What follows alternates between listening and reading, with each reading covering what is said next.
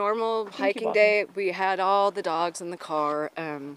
We parked, where we usually park. Joy Nicholson loves to walk her rescue dogs in this rural area off Chimayo's County Road 87.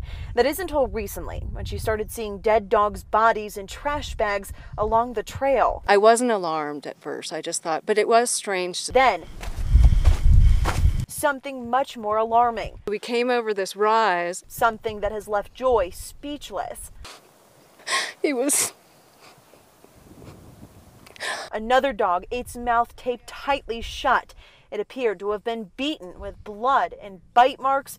The photo is so graphic, we have to blur it. The sight of this mutilated and tortured, dead body it was so horrible. Now, I'm not going to show you these bones on camera, but I can tell you we're standing right on top of where that dog was found, and it is absolutely disturbing. This dog had a terrible death. Reba County Animal Control says they've never seen anything like it, and they have no idea why someone would have done this.